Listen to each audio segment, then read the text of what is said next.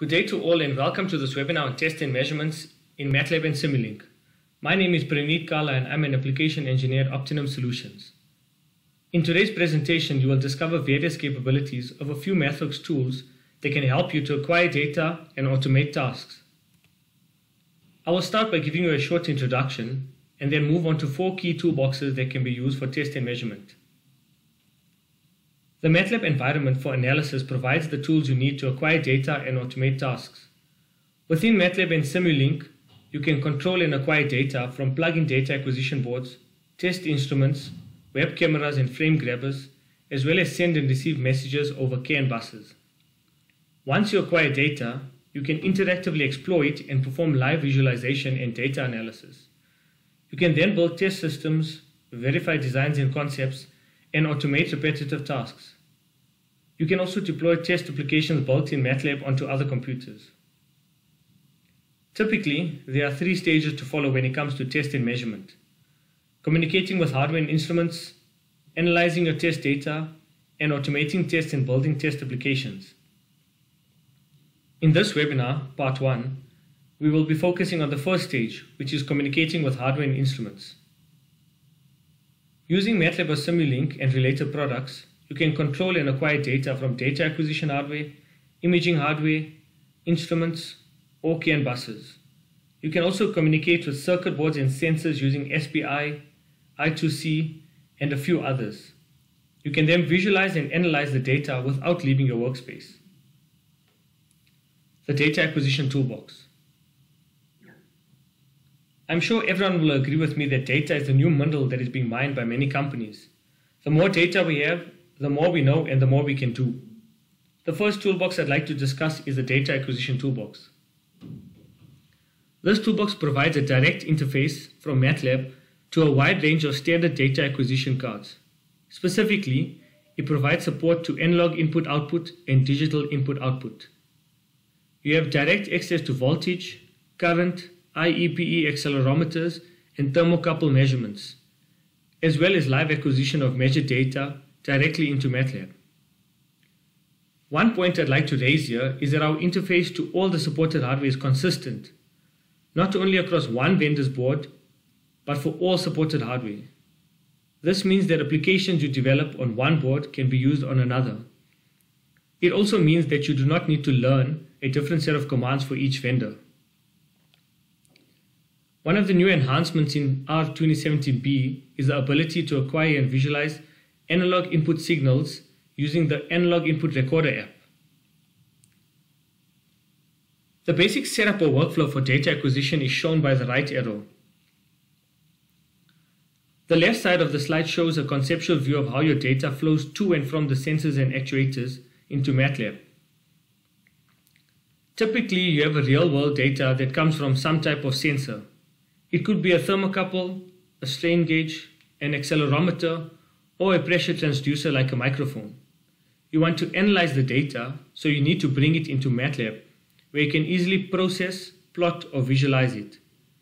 The Data Acquisition Toolbox software interfaces with the proprietary vendor driver software through a MATLAB adapter. The MATLAB adapter is included with the toolbox for many different data acquisition boards. Once the adapter is installed, you are ready to use the common interface to your hardware that the toolbox provides. Here is a list of some of the supported data acquisition hardware. Depending on your preference and affordability, you have quite an extensive range to choose from. Moving on to the next toolbox, which is the Image Acquisition Toolbox. The Image Acquisition Toolbox provides functions and blocks that enable you to connect industrial and scientific cameras to MATLAB and Simulink. It includes a MATLAB app that lets you interactively detect and configure hardware properties. The toolbox enables acquisition modes such as processing in the loop, hardware triggering, background acquisition, and synchronizing acquisition across multiple devices. This toolbox lets you generate a C-code interface to a deployable library for the Simulink block. This enables you to design a video system and integrate acquisition functionality into your own applications without having to perform low-level coding with hardware drivers.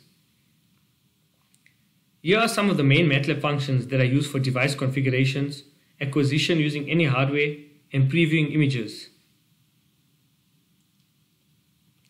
In the image shown on this slide, we have created a model to detect the edges of objects from a live stream. The image acquisition app enables you to work with image and video acquisition devices and is well suited for interactive configuration of cameras. You can browse all hardware devices available on your computer, change device settings, select a region of interest, preview an acquisition, acquire images and video, and record data. A preview window helps verify and optimize your acquisition parameters by automatically reflecting any adjustments made to camera properties in the video stream.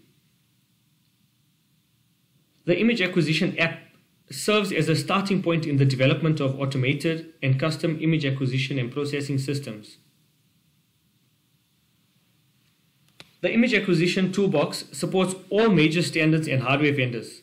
You can connect to 3D depth cameras, machine vision cameras, and frame grabbers, as well as high-end scientific and industrial devices. Moving on to the third toolbox, which is the instrument control toolbox. The next key toolbox to have for test and measurement is the instrument control toolbox.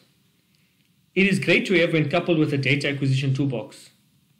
This toolbox lets you connect to MATLAB directly to instruments such as oscilloscopes, function generators, signal analyzers, power supplies, and analytical instruments. The test and measurement tool enables you to communicate with and configure instruments without writing code. It also provides functions for creating objects in MATLAB that contain properties related to the instrument and to the instrument control session. The toolbox facilitates hardware selection and configuration for use in Simulink models. The toolbox connects to your instruments via instrument drivers such as IVI and VXI plug-and-play, or via text-based SCPI commands over commonly used communication protocols. The transfer data can be binary or ASCII. Following a similar workflow to the acquisition toolbox, following the blue arrow on the right, you can see that highlighted section, MATLAB drivers, needs to send data to the interface driver software in order for the workflow to be correct. This toolbox supports communication with instruments and devices directly from MATLAB through commonly used communication protocols, instrument standards, and drivers. The toolbox provides a consistent interface to all devices independent of interface, hardware manufacturer, or instrument type. Finally, the last toolbox part of this webinar is the Vehicle Network Toolbox. The Vehicle Network Toolbox provides connectivity to CAN devices from MATLAB and Simulink using industry-standard CAN database files. The toolbox provides MATLAB functions and Simulink blocks to send, receive, encode, and decode CAN, J1939, and XCP messages.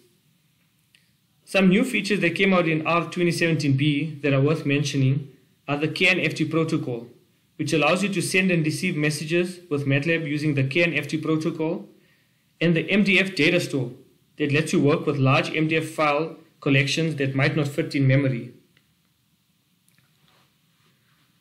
The Vehicle Network Toolbox lets you interact directly with a CAN bus from MATLAB or Simulink. You can execute toolbox functions from the MATLAB command line and through MATLAB programs. The toolbox also contains Simulink blocks that enable you to connect a Simulink model to a CAN bus. The Vehicle CAN bus monitor displays live CAN message traffic. Use the CAN tool to view message traffic using selected CAN device and channel. You can also save messages to a log file via this tool. In terms of connectivity, you can connect through third-party hardware devices. There is a common API and block set regardless of vendor or device model for bidirectional CAN messaging. All of this can be configured and set up by following the steps in Hardware Support Package Wizards. And to end off the presentation, just a call to action, which brings us to the end of the webinar. If you wish to trial out the software, you can contact one of the business development consultants or sales reps by emailing sales@optinum.co.za. If you are already using the tools or have any technical questions, you can email our support queue at support@optinum.co.za. If you'd like to attend a training course to build your proficiency with using MATLAB and Simulink in your field, you can visit our website and navigate to the training course page. I hope that you found the webinar useful. Please leave all your comments and questions below. Thank you for watching. Cheers.